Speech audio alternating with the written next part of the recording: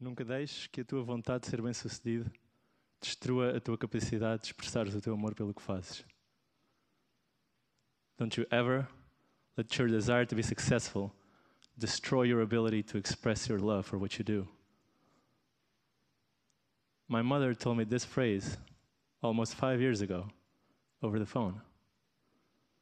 I was in Moscow, Russia. She was in Lisbon, Portugal. I couldn't immediately understand what she meant, but after a few days of profound reflection upon my past, I finally did. It was a true epiphany for me. I guess what she meant was that it's not enough to be passionate about something if you don't do it with passion. And my realizing of this would change the way I live my life forever. When I was a kid, I wanted to be a basketball player. I still do anyway, just don't tell anyone. I took it really seriously. I would play all the time. I played for my school teams, and I would play even when I shouldn't be playing and should be doing homework or something else. And life went on, and I kept playing and grew up and kept playing. But one thing remained the same, though, was how nervous I felt during games. You see, I wanted to be a great player.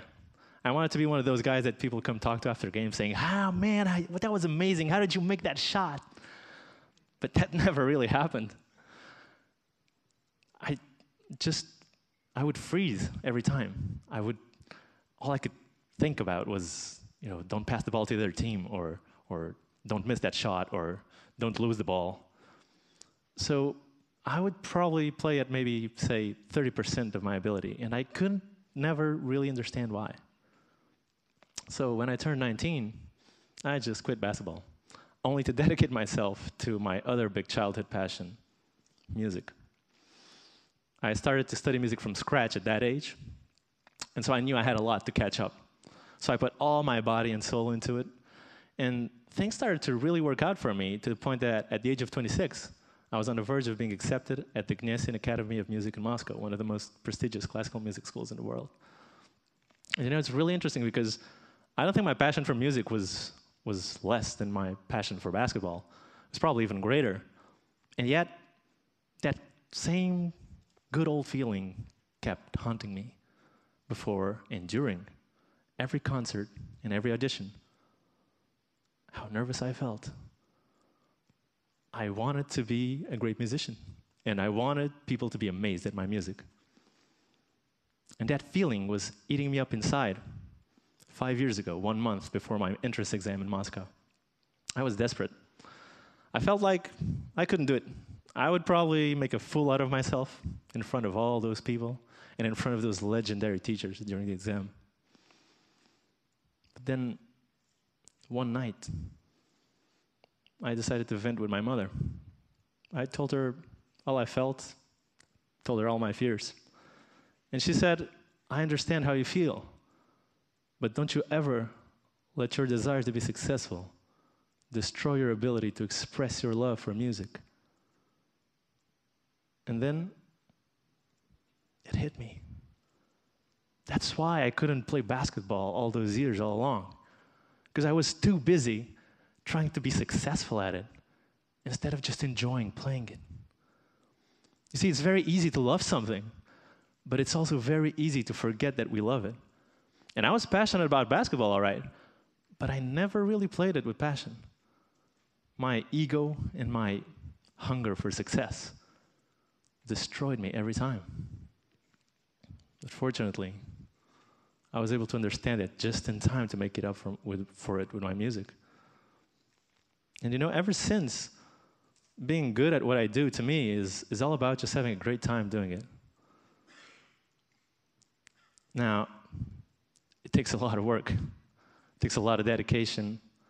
It takes a lot of blood, sweat, and tears, as they say, to be good at something. I'm sure you all know that. But that's where the passion has to come in. It has to be a seed that you plant right there from the beginning. You have to plant it in your preparation. If you love something, you have to put all your passion into the way you prepare, so that when the time comes to go out there and do whatever it is that you want to do, all that passion will just unveil itself naturally, unconditionally. You know what I realized after my mother told me that phrase? I realized that I needed to practice putting my ego aside. Because a lot of times we feel like we're passionate about something, and so when you have to do it, we're just going to do it. But a lot of passion is going to be great. But that's just not the way it goes. A lot of times our head gets in the way. A lot of things, extra passion, get in the way. And so we need to practice putting our ego to the side. We need to practice unleashing our passion, because that's what happens when you put your ego to the side. Your passion is able to come out. You make way for it to come out. And thus, your creativity can be cultivated. And so I realized this, and I just decided to go out there every single day, but until the day of my exam, and practice my repertoire, play it for someone else, for someone new, every single day. I would just go around campus, I'd see someone and say, hey, you want to hear me playing? Come on, of course you do. Shut up, sit down, listen to me. And I would just play. I would put my pride on the line every time, and you know, it really hurt. It really hurts, because what I felt is, I'm going to make a fool out of myself again today, and again tomorrow, and again. But what happened was that when the time of the exam came, there was no more room to be a fool, but only to be at peace and to play with a lot of joy, and certainly with a lot of passion. Because I realized that it was not I that mattered anymore. It was what I was doing. It was my music that mattered. So if you ever feel like you're not being able to do whatever it is that you're passionate about, just remember, don't you ever let your desire to be successful destroy your ability to express your love for what you do. Thank you.